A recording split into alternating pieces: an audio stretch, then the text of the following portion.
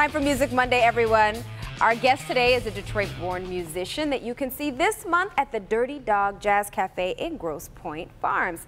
Dave McMurray, thank you so much for being here. We're excited to have you. The saxophone looks like it's been with you for a while. Vintage, doesn't it? It's vintage. There you go.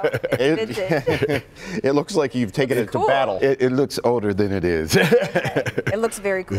This guy has played with everyone from Was Not Was to Kid Rock. For those who don't listen to jazz much, what do you like about the American art form, jazz? No, it's the ultimate music. Even though I love all types of music, but you know, that's instrumental music. You know, that kind of features the instrumentalist. So you know, I love that. You know. All right. Well, introduce us to who you brought with you today. We have Jeff Kennedy on the drums, Ibrahim Jones on the bass, Al McKenzie on the piano. Very, very cool. Excellent. Was Not Was. Don Was from Oak Park. How did you hook up with those guys? It was a lot of years ago. He was recording the first album, and somehow my friend got called for the session. I was like, tell him to call me for the session. He actually did. You know, we've been friends ever since. Actually, I have a new record coming out on Blue Note.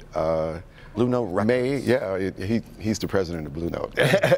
And he signed me to Blue Note. So on May 18th, I have a new CD coming boom, out. boom, Yeah. akalaka boom. So friends are good. Very cool. You know, Very cool. friends are a good thing. So tell us about the show next week. We're going to be playing at the Dirty Dog from the 21st to the 24th. It's going to be a great gig. It's also featuring a really good singer named Jarrell Young on the weekend. So come on. Great. Gonna have a fun time. What are you going to play for us today? It's a song that's coming out on the new CD. It's entitled The Detroit Theme. Oh, I like cool. that. All right. Right. Dave McMurray, whenever you're ready, take it away.